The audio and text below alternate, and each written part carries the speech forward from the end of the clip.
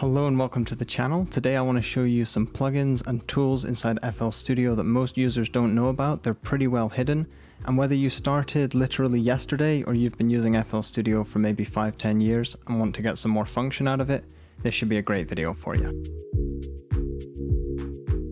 I'll get right into some audio demos in just a moment, but all of these plugins are for mixing, production, effects, and you load them on your mixer. But the reason they're a bit hidden is because if you go to your mixer, for instance, I'm going to start by processing some electric guitar. If I just go to select a plugin here, they're not actually in this list, they're within another plugin.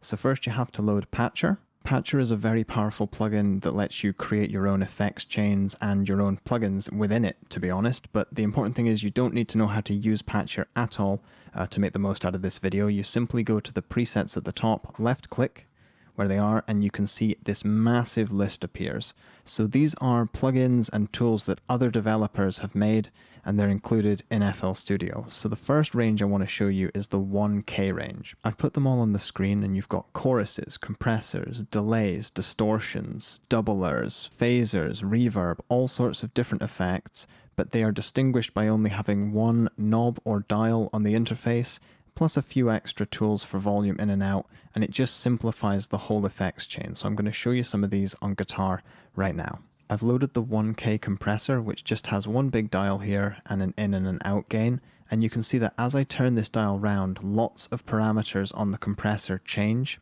And this is a very simple interface, but you can also dive into the map here, and you can see that what's going on under the hood is quite a bit more complicated.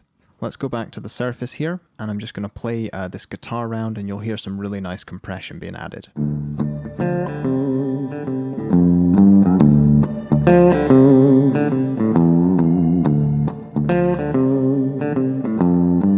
A quick before and after.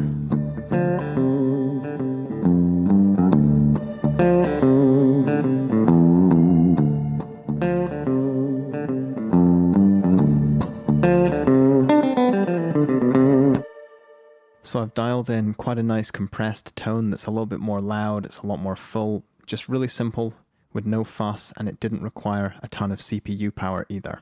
If you look down here on my mixer, I've loaded a few more patchers, but you might be confused about which is which, so a quick tip: if you middle click with a mouse or shift and left click, you can rename your plugin. So I'm just going to call this 1K comp, and I can quickly assign it a color as well, and that way you're not going to get confused about which patcher is doing which effect. I'm going to quickly load up some more effects. So on Patcher again, up here in the presets list, this time I'm going to go to the Ulean or Ulean presets, and I'm going to go to the stereo exciter. I'm hopefully going to add some easy stereo width to this single guitar.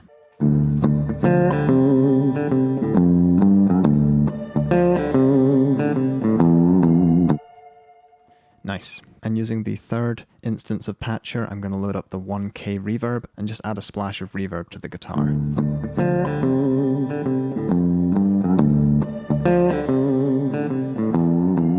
And again, you can see that as I turn this, it's changing multiple parameters on the reverb. And this particular tool gives you a little bit more control because you can also change, the delay, the reverb size, and a few other parameters and controls as well. So it gets a little bit more complicated, as you can see if I go into the map over there. Dialing in those effects took literally just a few seconds. Let's do a before and after.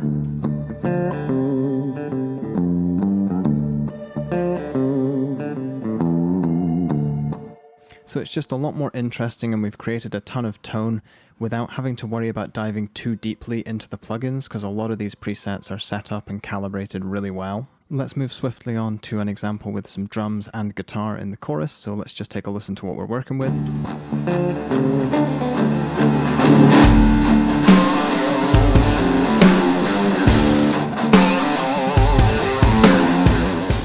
In this case, I've loaded the Ulean Simple EQ guitar, which is on the list just here, and it's processing those stereo heavy guitars. So I'll play it with and then without, and you'll hear quite a big difference.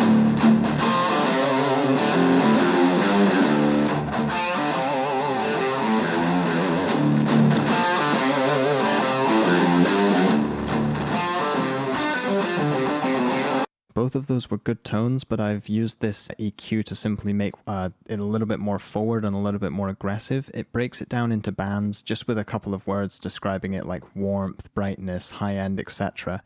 So let's just have a little play with it and then I'll show you what it's doing.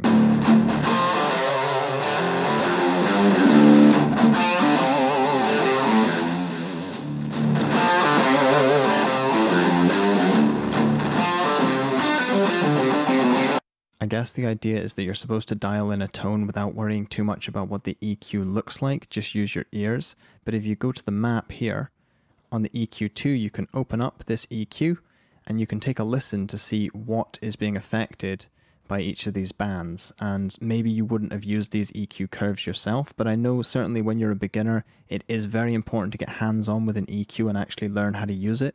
But sometimes you just want to load up something and be able to dial in a tone without worrying too much about the technical aspects of it.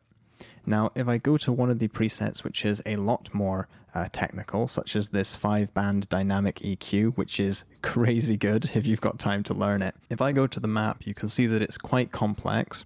I mean, to some people that might actually be simple, but I think to a lot of us, it at least looks a little bit daunting when you first look at it if you don't know what's going on. And the reason I wanted to have a bit of a discussion about this is what I've seen is that the more advanced people become with their production and music and their understanding of software, the more people gravitate towards interfaces and plugins with a ridiculous amount of control and parameters to affect, and also stuff that's just extremely simple with just 1 or 2 dials where you just dial in a tone and you forget about it. If I'm recording or if I'm recording someone else, I can just throw on a few of these effects, especially when you're brand new to the software.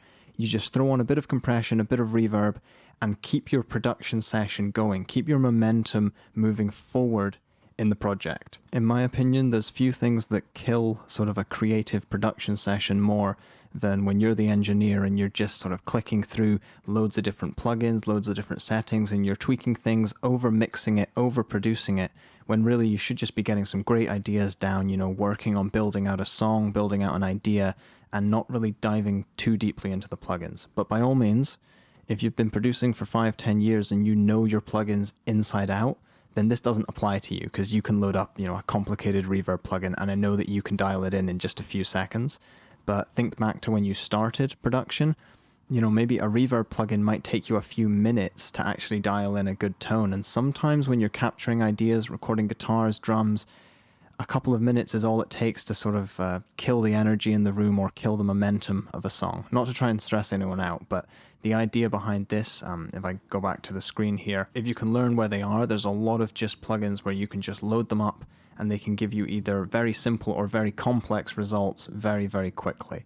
There's lots of very clever tools that, especially that Uline has built into here, so hum removers, intelligent de-essers, especially sort of like the dynamic EQs, because FL Studio doesn't actually have a dynamic EQ built into it yet. And one of the plugins that's especially interesting to me is this vocal rider plugin up here, which is trying to sort of level out without compression just by riding the gain up and down to try and level out a performance. So that might be a really interesting one to get used to, but as you can see, behind the scenes it's pretty complicated. So I could go into a load more examples, but I think it's probably best that you just dive through the presets and find what works for you.